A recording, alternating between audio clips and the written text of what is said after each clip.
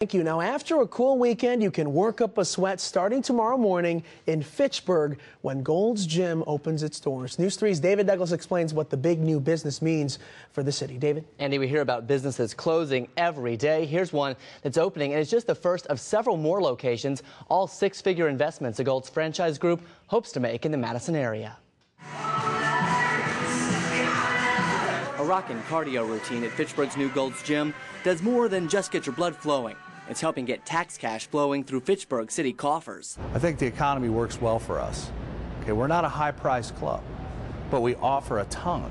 Inside his new $6 million fitness facility that's in some ways more country club than health club. This area is actually dedicated to core and abdominal. Owner Eddie Dale thinks his business is just the kind that can thrive in an out-of-shape economy. There's not a lot of things in a bad economy that you or somebody else can do every day of the month for $30 or $32 or $34 a month.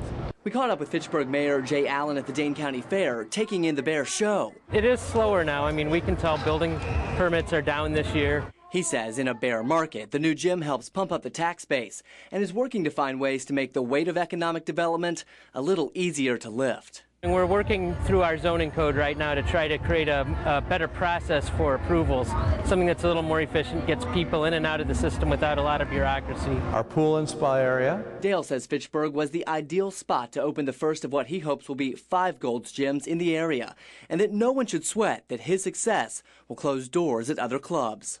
Now, I've gone into other markets where people have failed, but they just quite frankly weren't that good. A sign that these times, and all of us, may be healthier than we thought.